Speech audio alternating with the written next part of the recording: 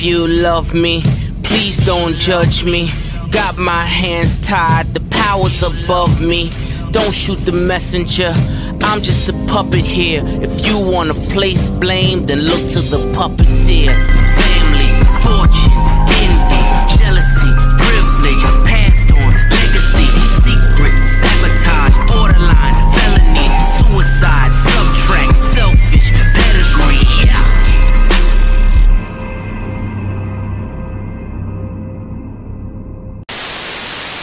How's it going, everybody? It's C-RadTV back here with another video. So, of course, it's time to continue on the What If NASCAR Had the F1 Points Format series.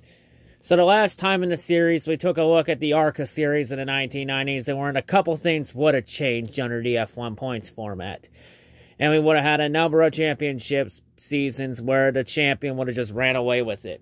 And in this part, we're going to continue taking a look at the ARCA series by taking a look at the ARCA series in the 2000s, aka the turn of the millennium. And Frank Kimmel haters, prepare yourselves. And brace yourselves too, because for this part, we're going to take a look at the ARCA series in the 2000s, see what would have changed and what would have stayed the same if they used the F1 points format.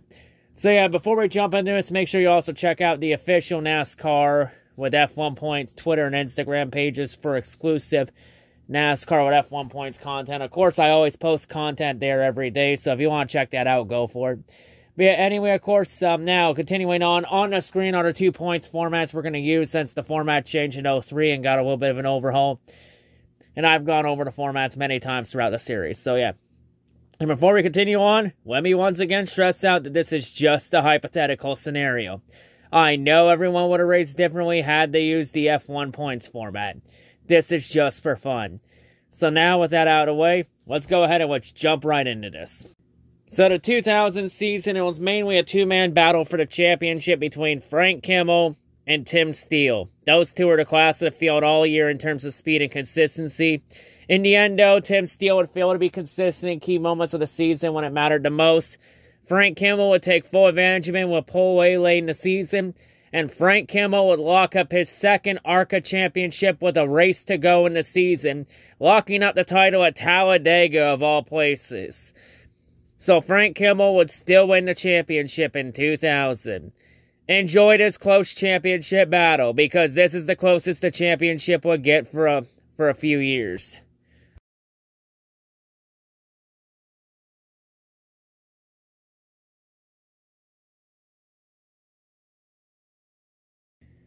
So the 2001 season, it would be all about Frank Kimmel. Frank was just a class of the field all season in terms of speed and consistency. Like, nobody was on Frank Kimmel's level.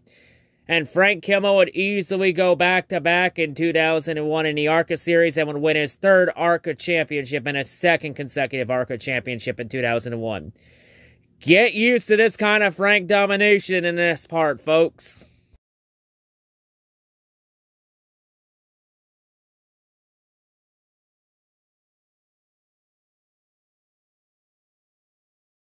For the 2002 season, it was exactly the same as 2001, but a little closer. But still, it's wash, rinse, repeat.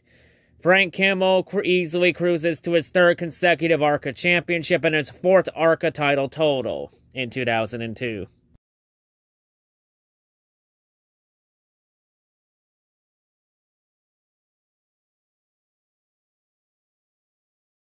For the 2003 season, it's lather, rinse, repeat. Frank Kimmel easily cruises to his fourth consecutive ARCA championship and his fifth ARCA title total.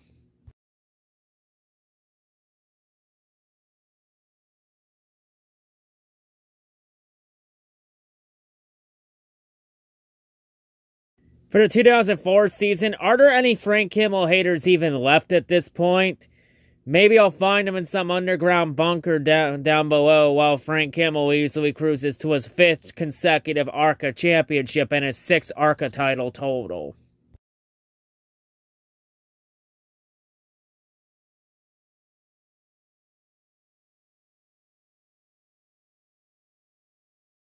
So for the 2005 season, I looked underground for any Frank Kimmel haters, and I found nothing there. Also, meanwhile, while this is all happening, Frank Kimmel easily cruises to his 6th consecutive ARCA championship in 2005, and his 7th ARCA title total.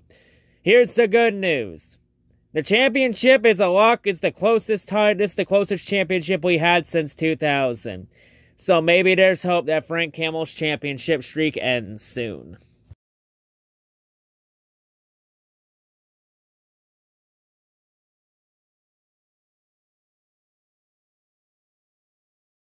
For the 2006 season, what we thought in 2005 about Kimmel's domination starting to fade, it would not be that case, as Kimmel would once again dominate the season again. And Frank Kimmel would win his 7th consecutive ARCA championship in 2006 under this format, and his 8th ARCA title total.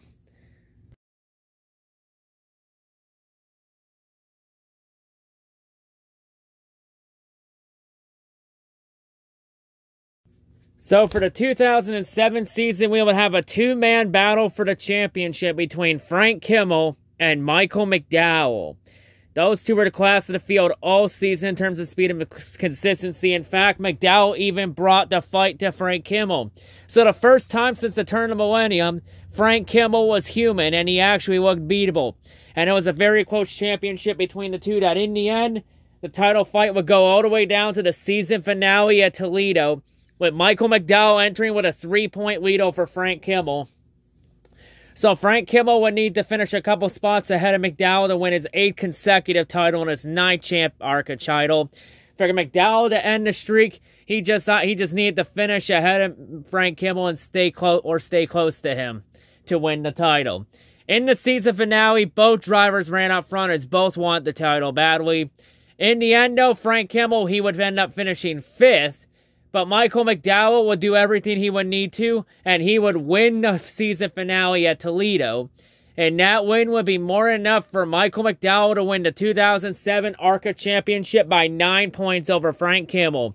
So Michael McDowell would be the 2007 ARCA champion, and McDowell would end Frank Kimmel's championship streak at 7 consecutive titles.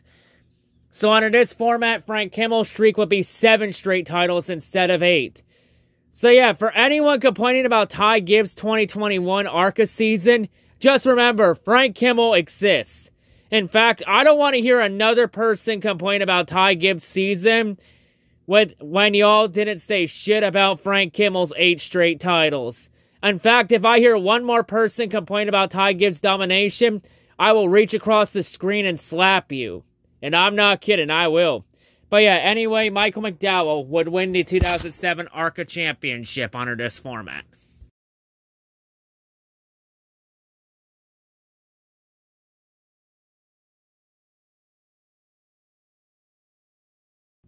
So the 2008 season, it would be all about Justin Allgaier. Justin was the class of the field all season in terms of speed and consistency. Like nobody was on Allgaier's level in 2008. And Justin Allgaier would easily cruise to the 2008 ARCA championship.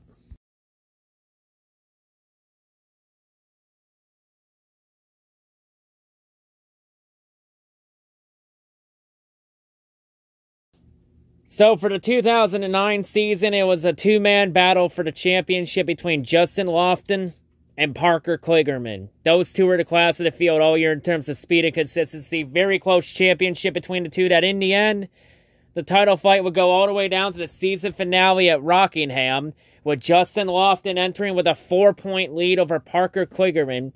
So Parker Kligerman needed to finish well and needed Lofton to finish a few spots back to have a close shot at the championship.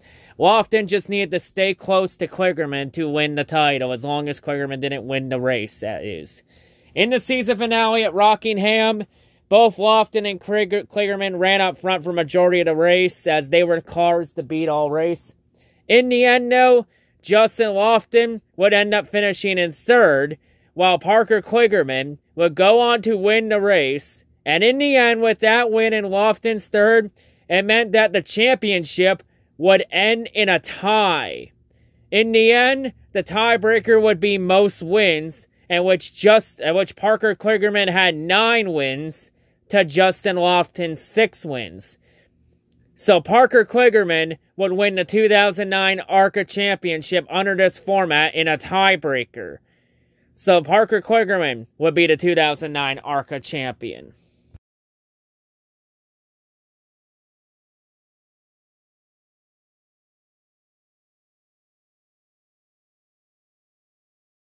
So yeah, anyway, that's going to wrap it up here for this part of the What If series.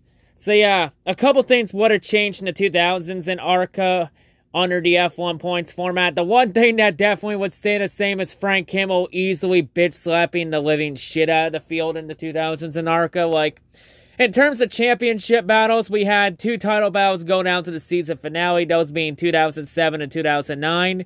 And ironically enough, those 2 years are the only 2 title changes we would have under the F1 points format.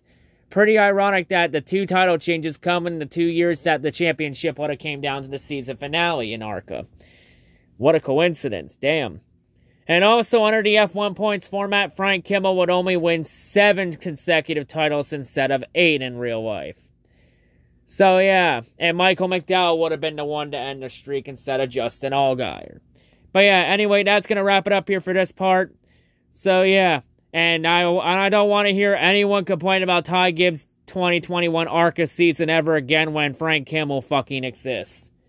So anyway, that's going to wrap it up for this part. So the next time in this What If series, we're going to wrap up the ARCA side of What If series by taking a look at the ARCA series in the 2010s to see what would have changed and what would have stayed the same under the F1 points format.